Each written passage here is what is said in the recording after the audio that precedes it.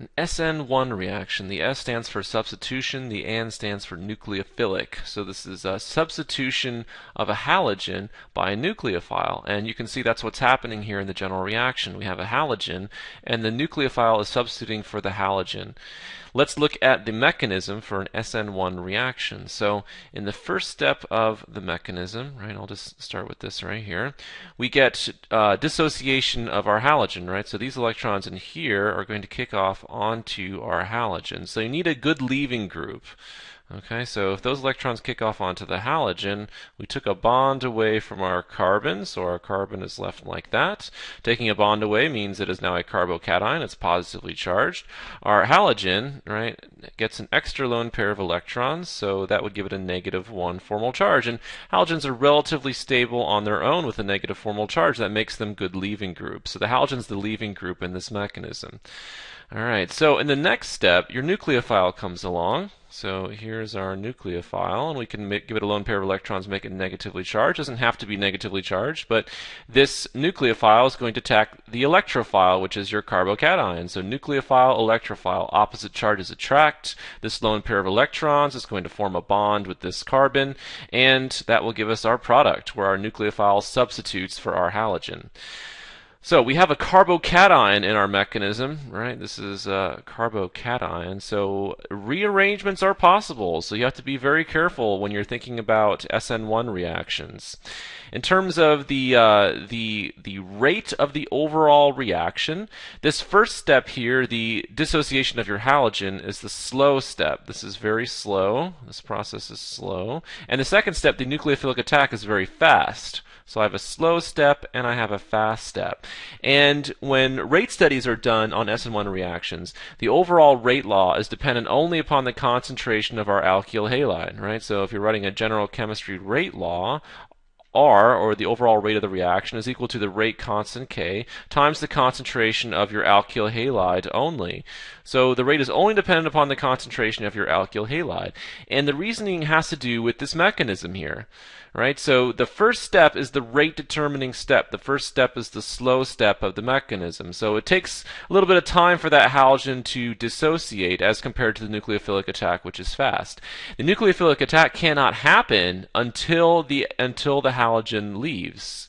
So when you're thinking about why the overall rate is dependent only upon the alkyl halide, maybe it'll help you to use some numbers, right? If it took 10 seconds for the alkyl halide to dissociate, obviously that number is nowhere close to reality, but just to give you an idea, it took you 1 second for the nucleophile to attack. Most of your time is spent in the slow step, and you can approximate the overall rate of reaction by the overall time it takes to do the first step or the slow step. And the second step can't happen until the first step happens. So it doesn't matter what you do in terms of increasing your concentration of your nucleophile, right? You can do anything you want, but that nucleophile will not be able to attack until your carbocation forms. Okay, so that's another way of looking at it. Changing the concentration of your nucleophile isn't going to affect anything if you don't have a carbocation present. All right, so that's actually why this is called Sn1, right? So the 1 in Sn1, the 1 stands for unimolecular, meaning the concentration of only one of your reactant, which is of course your alkyl halide. So that's what your overall rate is dependent on. So I can write here rate determining step for the slow step of our mechanism. All right, let's look at what types of alkyl halides undergo Sn1 reactions. So we know that a carbocation forms, right? So let's look at two different alkyl halides and let's see which one will react faster via an Sn1 mechanism. So I'm going to start off with this as my alkyl halide right here, and I'm going to put a chlorine here. So that's one of our starting alkyl halides. Let me go ahead and draw another one here. So for my second alkyl halide, I will put two hydrogens down here instead of those methyl groups above. And I'll put a chlorine right here. So if both of these alkyl halides were undergoing an Sn1 mechanism, right, the first step would be dissociation of your halogen, right? So formation of your leaving group, right? These electrons are going to go off onto your chlorine. These electrons are going to go off onto your chlorine. So what would we get, right? So for the first example, right, I would get a carbocation that would look like this, right? So my carbocation would be right here.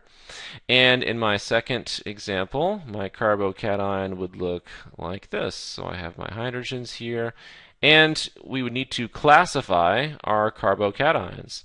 Right? So this top carbon here, this carbon that bears the positive charge, right? It's bonded to 1, 2, 3 other carbons. So we have a tertiary carbocation. Down here, right, if I do the same thing, this is the carbon with the positive charge, so it's bonded to 1 other carbon, so a primary carbocation. So tertiary versus primary, we saw in our earlier video that tertiary carbocations are much more stable because of hyperconjugation. Right, so they're more stable, they're more reactive. They're more reactive because this is the one that's more likely to form. It's more stabilized, right? So I think experimentally it turns out that this example of tertiary versus primary is something like 50 million to 1, just to give you an idea of the difference in terms of the stability of it. So since tertiary carbocations are more stable than the others, they're most likely to react via an Sn1 mechanism. So tertiary alkyl halides, by extension, right? So this over here with the chlorine, this is a tertiary alkyl halide. These are the most reactive via an Sn1 mechanism because the carbocation that results, the tertiary carbocation that results in the mechanism, is the most stable. So if we're going to rank the structure of alkyl halides, right, a tertiary alkyl halide is the one that's most likely to react via an Sn1 mechanism, followed by secondary, and then followed by primary. And then, you could put a methyl one in there if you wanted to. So tertiary, fastest via an Sn1 mechanism. Let's look at a few problems. Okay, let's see if we can do some mechanisms here for some simple Sn1 reactions.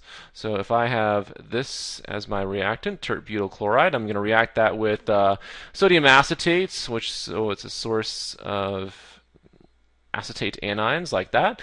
You would say to yourself, okay, where's my leaving group? Chlorine is my leaving group. And what is my nucleophile? Right? Well, the negative charge, right, I can put my lone pairs of electrons here on my oxygen. The negative charge on my oxygen is going to function as my nucleophile. So in the first step, dissociation, right, leaving me with a tertiary carbocation, right? This is where my nucleophile is going to attack, right, my positively charged carbon like that. So I'm just going to do this here, and the end result is we get a substitution of the nucleophile, right? So nucleophilic substitution like that. So that would be our product. All right, let's do another one.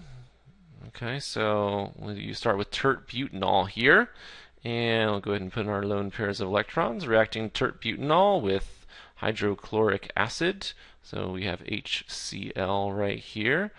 Okay, so in this reaction, OH is not the best leaving group. Okay, so if those electrons kicked off onto the oxygen to give us OH minus, it's not quite as stable as a halogen, as a halide anion. So if you have some protons present, that's going to form a better leaving group, right? If we first start with an acid-base reaction, if this lone pair of electrons, right, grabs this proton, kicking these electrons off onto the chlorine, right? Let's see what that would give us here. We would form this as, we would form water as a leaving group, right? So we've seen this before, right? So this lone pair of electrons did nothing. This gives us a positive 1 charge.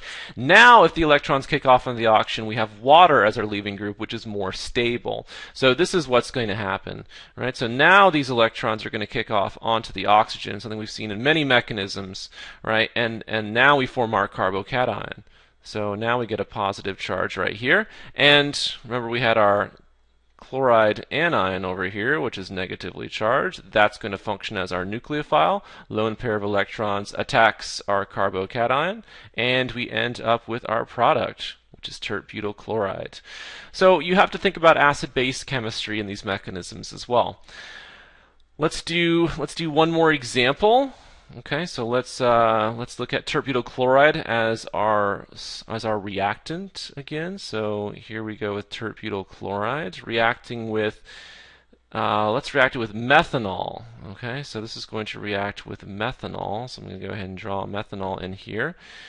Now, I haven't really talked about solvents in this video, okay? So actually we're going to get into solvents in much more details in a few videos, but this is actually going to be our only solvent for this. So methanol is our only solvent. It's also going to be our nucleophile. This is called a solvolysis reaction. So a special type of substitution reaction called solvolysis, where your nucleophile is also your solvent. Okay, so let's see what happens, right? We know that we're going to get these lone pair of electrons to kick off onto our chlorine as the first step, right, to form our tertiary carbocation, right? So our solvent is our nucleophile, right? So it's not negatively charged like it is in most reactions, but this lone pair of electrons on the oxygen is going to function as our nucleophile, right? So that can still be a nucleophile, which will attack our electrophile right here, right? So let's draw the result of that nucleophilic attack, right? So lone pair of electrons on oxygen bonds with that carbon there, and let's see, there was one hydrogen bonded to that oxygen, and then there was a methyl group on this side, and then there was a lone pair of electrons, right, that did not participate in that bonding. So we'll put that lone pair right there. That gives this oxygen here a +1 formal charge. Okay, so in the next step of our mechanism, we have an acid-base reaction that happens at the end. So another molecule of methanol comes along, right? So like this.